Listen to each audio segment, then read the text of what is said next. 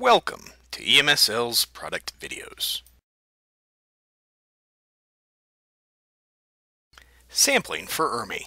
To sample for the Environmental Relative Moldiness Index, you will need a HEPA vacuum with round hose connection and an ERMI cartridge for each sample to be taken. First, using a tape measure and a roll of tape, mark the corners of a 3-foot by 6-foot rectangular sampling area. For residential sampling, the EPA recommends taking a living room and a bedroom sample as a composite using the same dust collector for both rooms.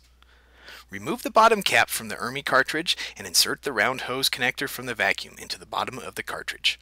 Then remove the top cap. Turn on the vacuum and begin collecting the sample from the taped areas. Upon completion of vacuuming the sample area, turn the ERMI cartridge upright and then turn the vacuum off. This prevents sample material from falling out of the collector. A minimum of 100 milligrams of dust is required by the laboratory for the ERMI analysis.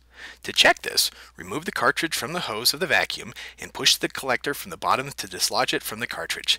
If the collector does not have enough of a sample, reinsert the collector back into the cartridge and vacuum the suspect areas again.